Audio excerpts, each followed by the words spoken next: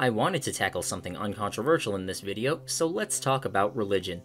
I don't think it's too revelatory to tell you how important religion has been, and continues to be, in our world. On an individual and societal level, religion informs decisions, lifestyles, government, war, conduct in war, and basically everything else.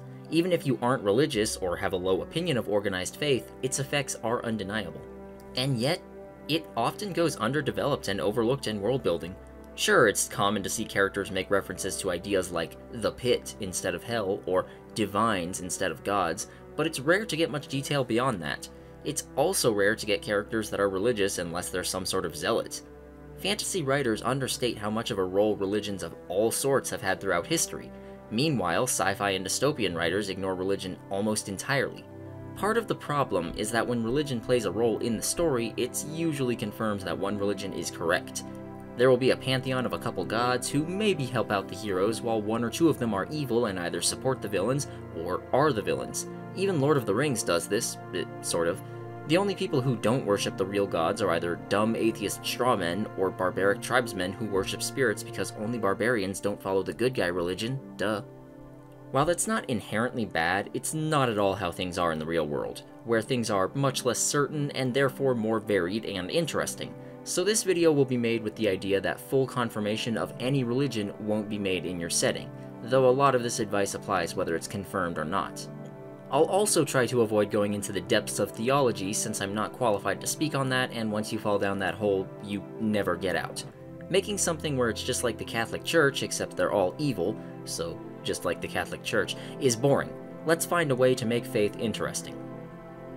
Part 1. Government. Governments are a complicated thing, to say the absolute least. I've done a whole video on them and it doesn't even scratch the surface. In modern liberal democracies, there's usually one or two political parties that make religious doctrine a staple of their platform.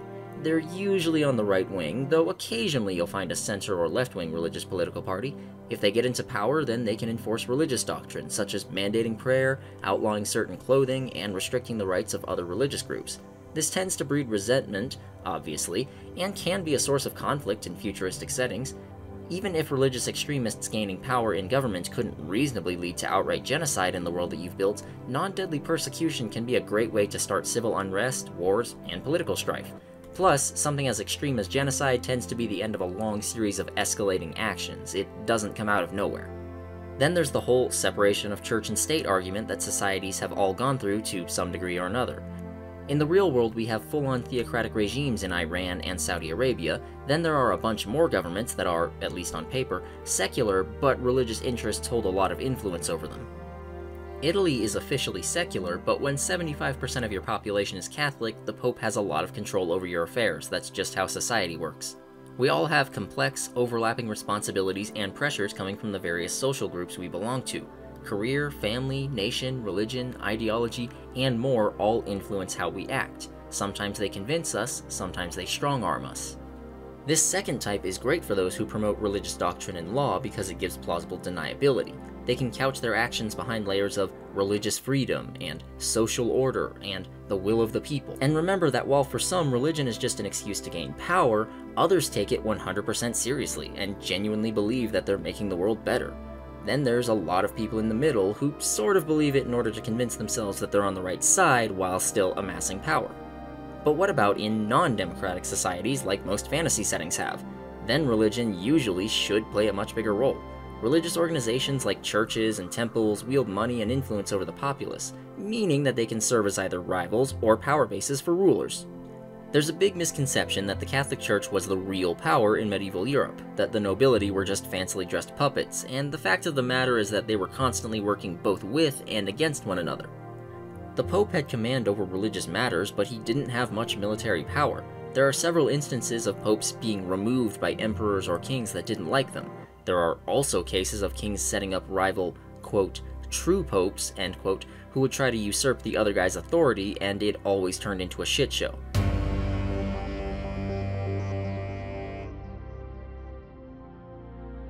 It was a constant push and pull, not a simple case of the church ran everything. Moreover, most of the clergy came from noble families in the first place, so it was really more like one group of nobles who had their own infighting working against another group of nobles who had their own infighting. Isn't politics fun? Not only that, religion has often been something that those in power use to justify their hold on it.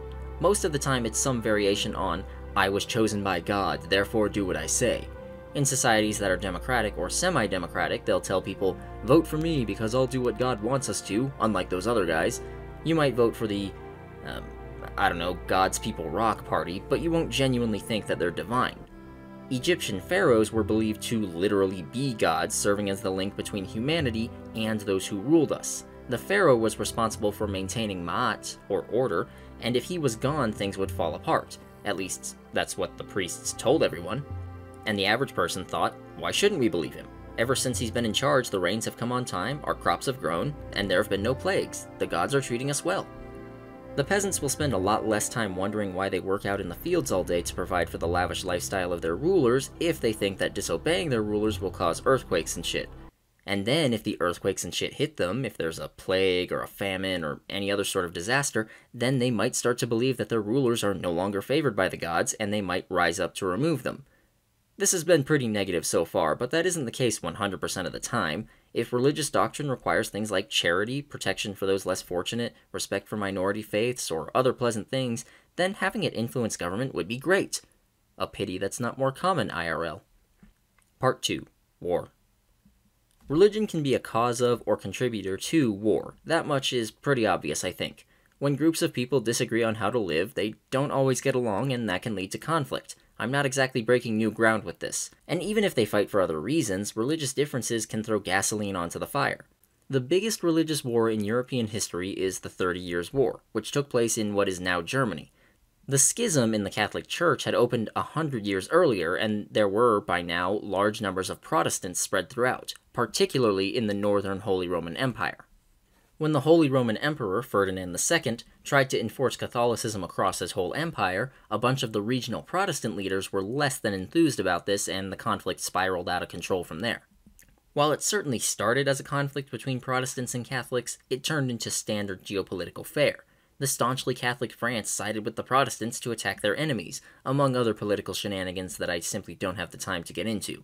In many ways, it was a standard war for resources and political power that religion simply kicked off. Over 8 million people died in the conflict, not just from fighting, but from the resulting famine and disease. Beyond religion contributing to conflict, it affects conduct during war as well. The 30 Years' War was so nasty partially because previously held rules about accepting surrender and attacking non-combatants were broken. Looting was endemic, destroying farms and lowering the food supply.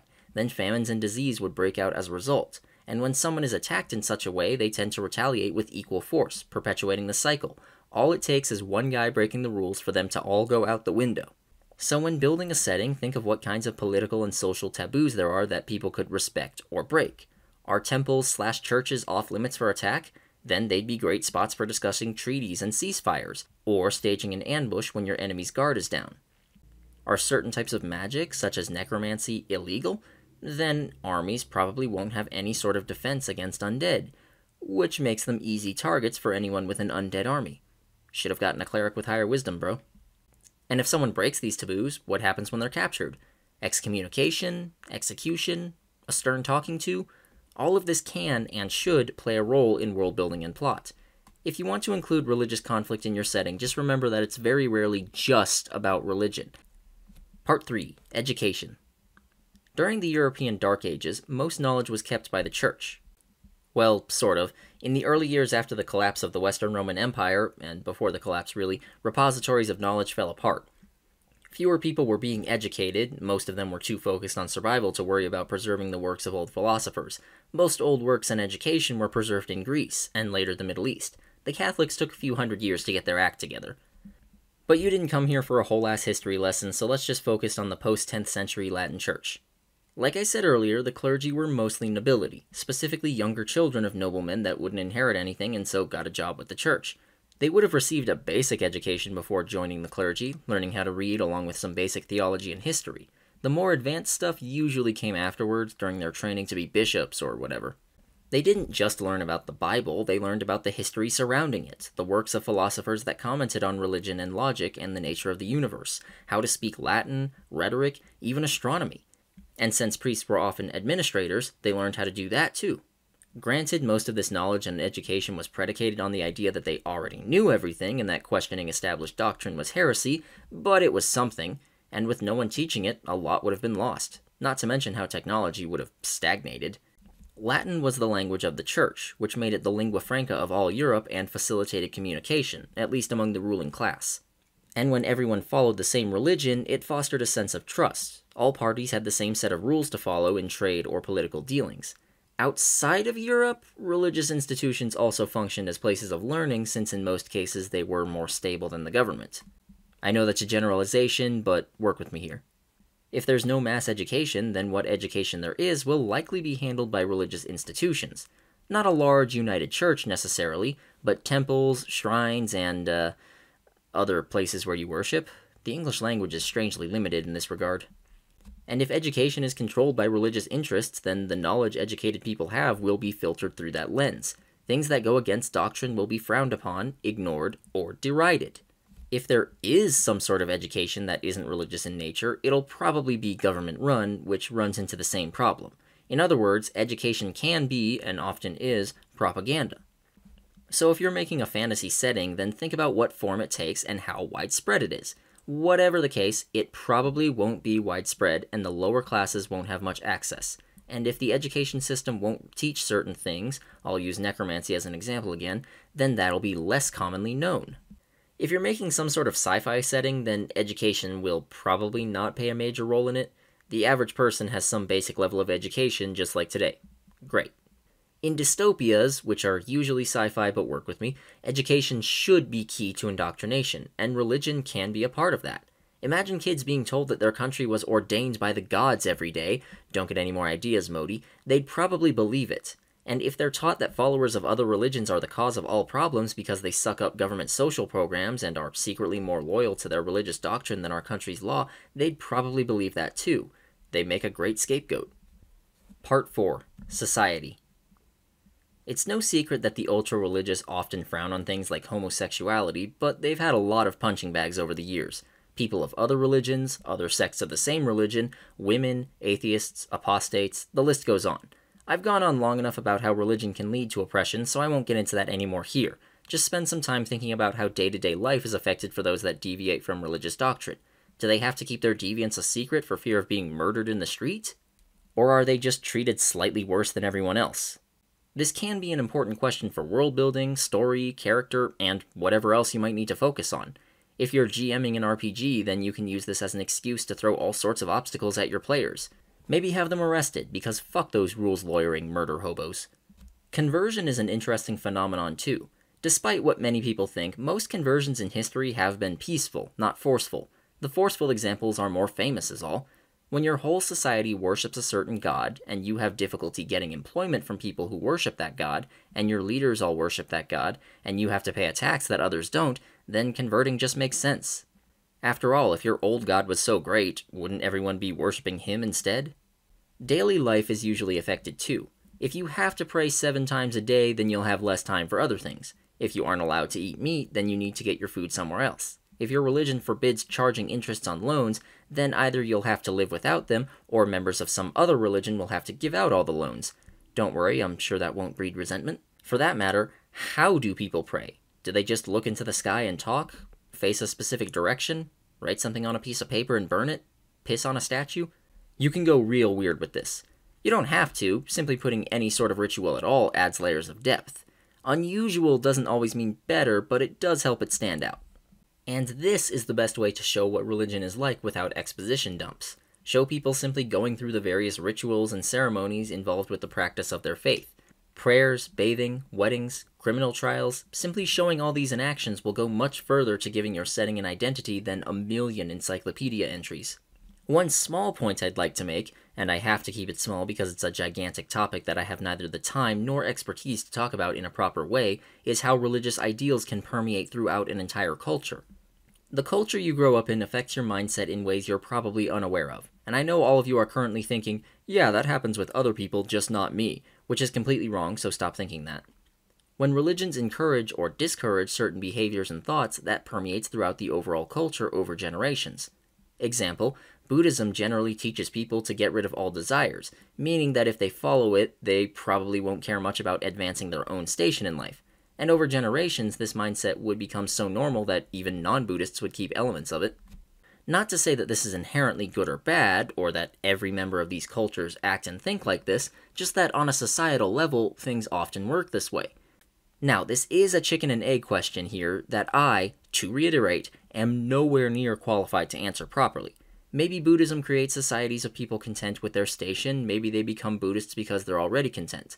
The point is that this mindset affects how individuals, even secular individuals, act and see the world. Conclusion. Religion is a pretty controversial topic, though however you feel about it, its effects on the world are undeniable. For good and ill, religious people and ideals shape the world around them.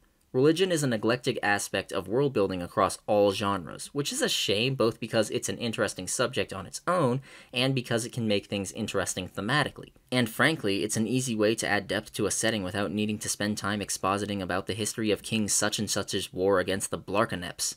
Like all world building, it's easy to overthink this and think that you need a massive pantheon of gods with their own backstories and domains before things will be interesting, when all you really need to do is show the effects of their worship on the world.